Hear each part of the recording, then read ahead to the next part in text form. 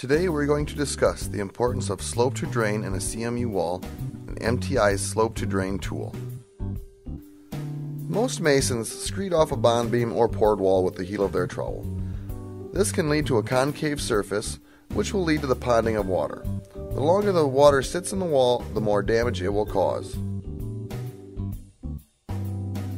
The slope to drain tool from MTI is made to put 1/4 inch slope to drain to the exterior in the bond beam grout in a CMU wall or at the top of a poured stem wall.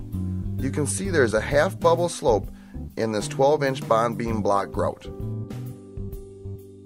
Most CMU walls are flashed and weeped using two smaller blocks placed side by side and by using a through-wall Z flashing.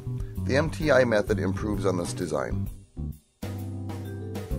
The slope to drain tool, used in conjunction with MTI's cavity weep, creates a drainable, sustainable CMU wall system. The first step in the process is to make sure you have the proper structural requirements in the bond beam block according to the engineer specifications.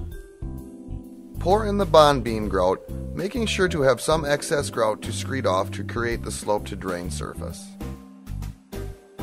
Using the slope to drain tool, screed off the excess grout. Make sure to have the leg tight against the interior side of the wall to create the proper slope to drain to the exterior. Once the grout has set up, apply the peel and stick flashing. Trim the flashing so it covers the exterior grout joint, but also leaves enough space to place the bed joint of mortar on the block. Roll out the cavity weep over the peel and stick flashing. Make sure to have the legs of the cavity weep extend past the face of the block. They will be cut off later.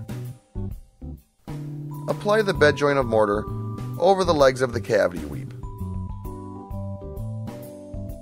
Continue laying up the block wall.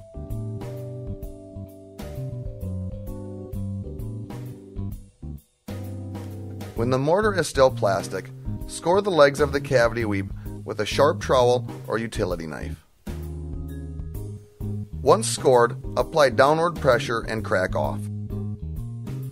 You see in this picture, the weep holes are located at the absolute bottom of the mortar joint, allowing maximum drainage.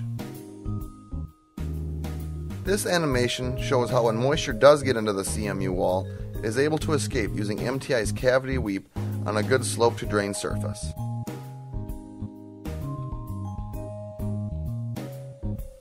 Thank you for watching our presentation. You can learn more about these products and many of our other products at www.mtidry.com.